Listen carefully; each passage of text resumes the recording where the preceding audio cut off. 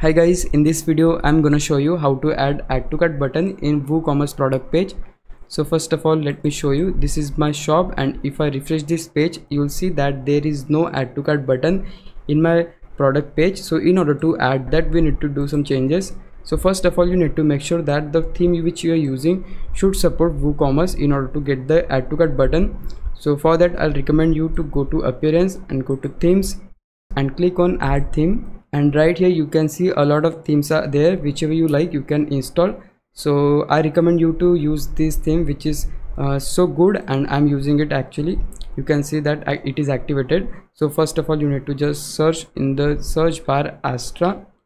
This is the one. So first of all, you need to install it, then activate it. Once it is activated, go back to your product page and refresh the page and make sure that if you are getting add to cart button or not. If you still not getting add to cart button, do these changes.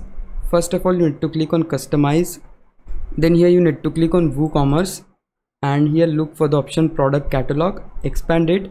Now scroll a bit, and here finally you will see the option add to cart. So we need to unhide it, and yeah, there you go, we got the add to cart button. So for now, just click on publish and just close this.